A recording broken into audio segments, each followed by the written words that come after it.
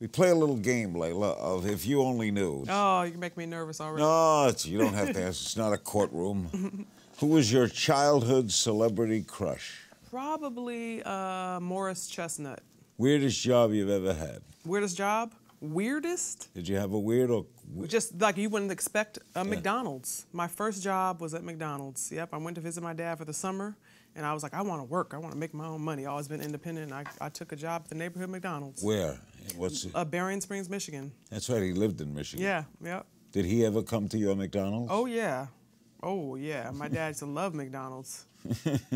I mean, back then, I'm sure once he was really trying to get on top of his Parkinson's, it was like, but it wasn't like that. He'd be sneaking to McDonald's. Yeah, definitely. Guilty pleasure? Ooh, guilty pleasure? You eat only healthy foods. No, I mean, yeah, it's hard. No, I don't. I don't only eat healthy foods. Like, trust me, I will go get a good glazed donut and not. Okay, and not that's feel, a guilty pleasure. Okay, fine. Yeah, I would not feel anything about it either. Because I mean, I eat good. I believe what you do 90% of the time. So yeah. Glazed donuts are good. A good one. There's this place by my house called Blinky's. Amazing. Yes. Where do you live, in L.A.? I live in Calabasas, but in Woodland Hills, not too far from me. Blinky's. That's the best donut shop. Yes. Who would you trade places with for a day? Probably, why not? I'll just say Oprah Winfrey. What film do you most wish you could have starred in? Superwoman. Should have been me. I'm just joking. I'm just playing. Something you wish you were better at? I would say being more open to new friendships. Best piece of advice you ever got? My father gave me some really good advice young, and it's stuck with me ever since, and I really truly live by it, is never to step on others to get ahead. And that can be applied to so many different areas of my life, and it's something that I'm teaching my kids now, because I think like we're living in a time where people feel like they have to say something negative about somebody or make somebody look bad, just to make themselves feel better. And my father never wanted us to do that or never look down upon anyone, and he didn't. Like you said, he was the most famous man in the world, but he was still, take the time and go out of his way to make the person who thinks you wouldn't pay him any attention to put a smile on their face, whether it be the janitor or someone like that. He was wonderful to me. I adored him. He hosted one of my book parties. That's great. But I'm trying to say, like, a lot of people are wonderful to you, but they might treat somebody else like you. Yeah, I know. You're so right. that he was not that guy, and I respect that. What never fails to make you laugh? when someone thinks they can beat me. That never fails. Even retired, 10 years, it'll never. Look, I don't care if I'm 65 in a wheelchair, I will still laugh if a female thought she could beat me. It's your daddy's genes. Last time you were starstruck? I've never been starstruck, to be honest with you. Toughest opponent? In the boxing ring? This girl named Kendra Linhart. I'm physically a big girl. I'm tall, I've got big hands, I'm strong.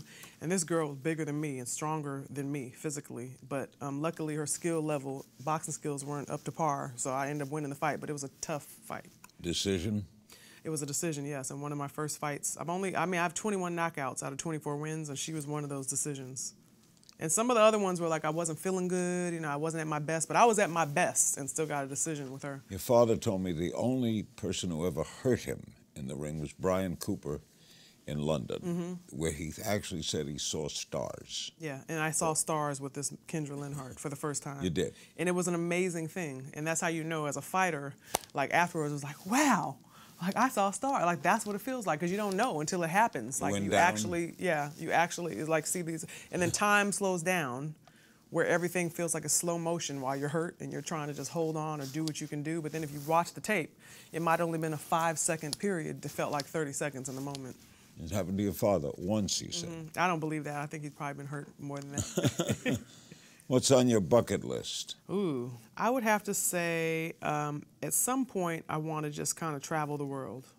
I'm not comfortable doing it right now because I have small children, and something in me just doesn't want to leave the country without them for a long period of time. So I think that when my kids are older and I don't feel like I have to be mama bear all the time, it'll give me a sense of relief, and I'll be able to kind of get out and see the world more. Best compliment you ever got? I think when people compliment my character, that makes me feel best. Strangest fan encounter? Oh, gosh. There's so many. People are interesting, like when you meet them on the street. But I've had someone challenge me to a fight before, which was pretty interesting. But of course, I laugh it off, but you're just like, you're a little crazy there. A woman wanted to box you? It was a man, actually. That's what made it even more strange, What's something people get wrong about you or don't know about you? There's so many things they don't know. Probably, I think that I would think, and I know actually for fact, that a lot of people think that I grew up with a silver spoon in my mouth, that life was easy, and they don't realize that, you go through a lot of the same challenges that a lot of other people do, especially like me. I was the rebel of the family. I got myself into a lot of trouble growing up. I actually wrote a book, my first book, Reach, Finding Strength, Spirit, and Personal Power, was just about kind of why I became a fighter. A lot of people don't realize, like, I got in trouble. I went to juvenile hall and was there for 3 months. You kidding? 3 months, not just overnight, and had to then from there go to a group home and graduate a program that took 6 months. Where was this? This was when I was like 16. What city? Los Angeles, but the group home was in Monrovia, California, not too far from you. Did your father come see you? He didn't come see me, and it was okay because I didn't want him to come see me because that would have just been too much attention. But of course I was in contact with him, but it's what I needed to go through because I was like spiraling out of control. But I've always been a fighter, and people didn't know that when I started fighting, and that's why I wrote about it. It's like you never can judge a book by its cover. Watch new episodes of Larry King Now Monday, Wednesday, and Friday on demand on Aura TV and Hulu.